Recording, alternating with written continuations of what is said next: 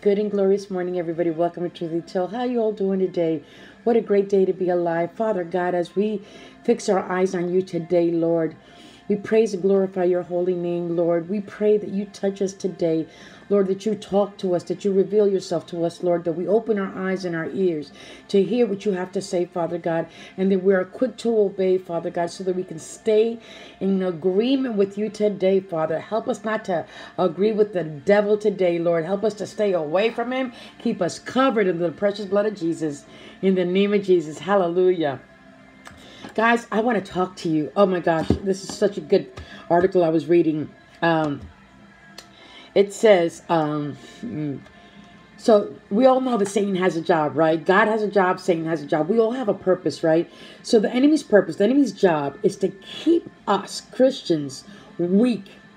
And he does this by keeping us away from God's word. Another way that he keeps us weak is dependent on the world system, right? Because remember, this world belongs to Satan, honey. He's the ruler of this world. So, but the church, we are the church, right? The church is another story. He cannot, I'm going to repeat this, he cannot stop the covenant from functioning in our church. Ooh, hallelujah. The covenant is the promise between God and his people, us, right? The covenant will prosper under any conditions. It means that it doesn't matter what what's going on in the world. If you are covered by the precious blood of Jesus and you have a covenant with God, no matter what you need, God will provide. You will prosper in the midst of a drought, honey. God provides. God never spoke what he did not want. We should never speak what we don't want. Even if it's true in the natural, we should not speak it. That's what the Bible says. So, I say this a lot. I tell people like, we have such a commonality, like, oh, girl, you so stupid, oh, girl, you dumb, or you so crazy. I'm guilty. I've done this my whole life until about 2 years ago. God convicted me about words. He created the universe with words. He spoke it. So what we speak has power. Words have power, y'all. So you got to stop saying things like, oh, I'm so broke, or I'm stupid, or I'm lazy. We got to stop talking like that. We are opening the door to the enemy. We have to speak what isn't as if it were. It doesn't matter what it looks like in the natural. We got to trust God. I pray that you start to apply this in your life, that you need to watch what comes out of your mouth. Our spirit sustains you. Your spirit sustains us, right?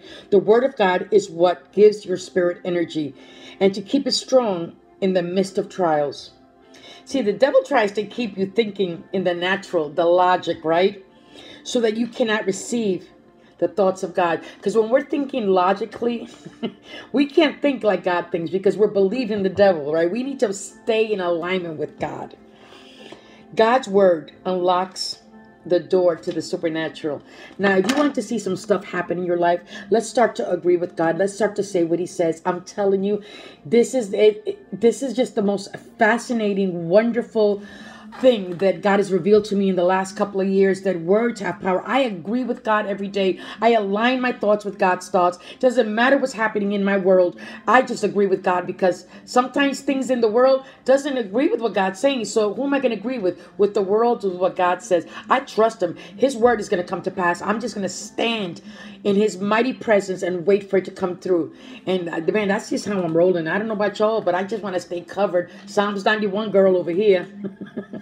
I pray that you guys receive this in your spirit. You start to speak and align your thoughts and your words with what God says. Please, in the name of Jesus. I am on a Green Avenue and Stable Street. Where you at? Holla.